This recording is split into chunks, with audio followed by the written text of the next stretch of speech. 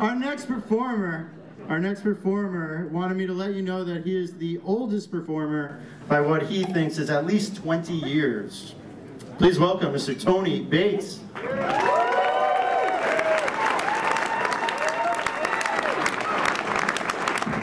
Okay, thank you very much. I didn't want you to know that.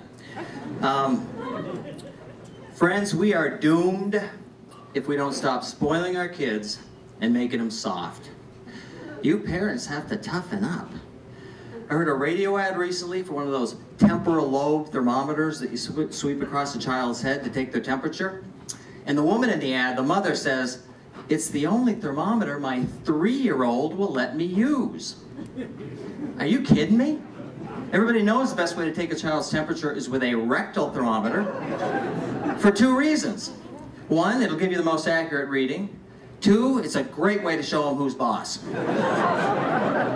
So that when they're 10 years old and they say, "I'm sick, I don't want to go to school," you can say, "Oh, really? You do look feverish. Maybe I should take your temperature." They'll be on that school bus faster than you could say Vaseline. We give kids things that weaken them. If you go to a playground nowadays, you see kids playing on brightly colored equipment with rounded plastic corners. Everything's set down low, nice soft pine bark mulch on the ground. Nobody gets hurt. They're not going to learn anything that way. We didn't have any of that stuff when I was growing up. We had what we called monkey bars, and the teachers called Darwin's Selector. 15 feet high, steel, anchored in concrete.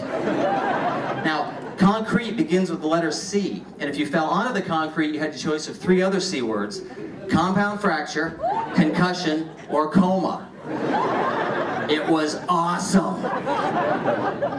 Speaking of natural selection,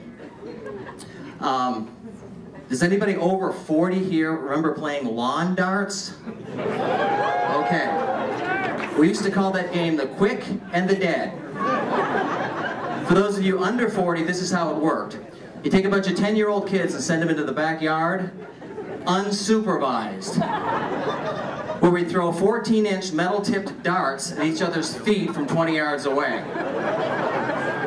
In slow motion, it looked like this.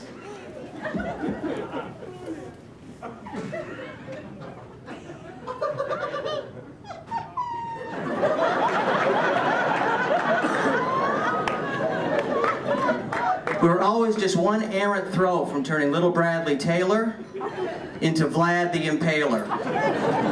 It was awesome. We didn't have all these things to protect us. We didn't have child guard caps on the medicine bottles, didn't have bicycle helmets, car seats. We didn't have seat belts until 1970. And then your parents didn't make you wear them if you sat in the back. We had a mosh pit going on back. Hey! My mother would get a plaintive cry from the back seat. "Mommy, this buckle's digging into my back." Well, shove it down the back of the seat. And roll up the window, you're letting out the smoke. Remember? In 1960, parents did not baby-proof the house. Instead, they invoked fear. It was cheaper.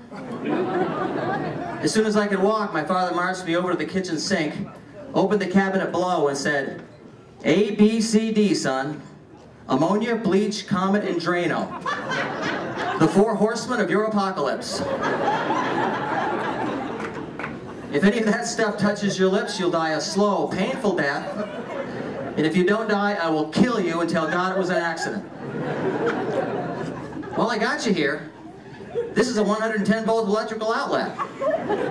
If you stick paper clips, bobby pins, or knitting needles in those holes, you'll be shocked so badly you'll end up like your Uncle Jimmy.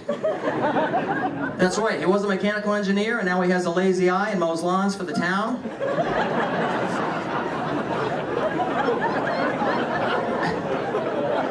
And you will be so grounded. That's my time. I'm Tony Bates. Thank you very much.